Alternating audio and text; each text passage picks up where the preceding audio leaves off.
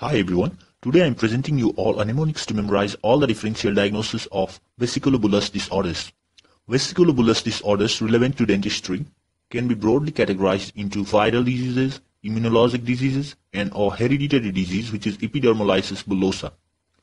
Vesiculobullous disorders of viral origin are measles, Herpes Simplex infection, Varicella zoster infection, Herpangina, and hand, foot, and mouth disease.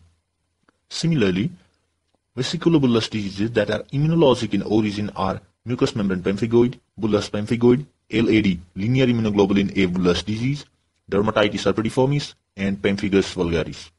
Though this list seems to be very difficult to memorize, it's quite simple once we use the mnemonics. Now moving to the mnemonics proper, for viral infections which cause vesiculobullous lesions, we can use the mnemonics Measles Simply Variegated Her, hand, foot, and mouth.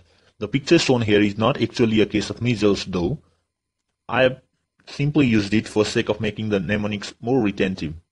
And for immunologic diseases, we can use the mnemonics Men, bull, and lad are immune to dangerous and vulgar plays. Indeed, we can rarely see females on pictures like this. So, the immunologic diseases which have vesiculobullous lesions are mucous membrane pemphigoid, bullous pemphigoid, linear immunoglobulin A bullous disease, Dermatitis Herpetiformis, and Pemphigus Vulgaris. Please like, share, and give your feedbacks if you like this video. Have a nice day.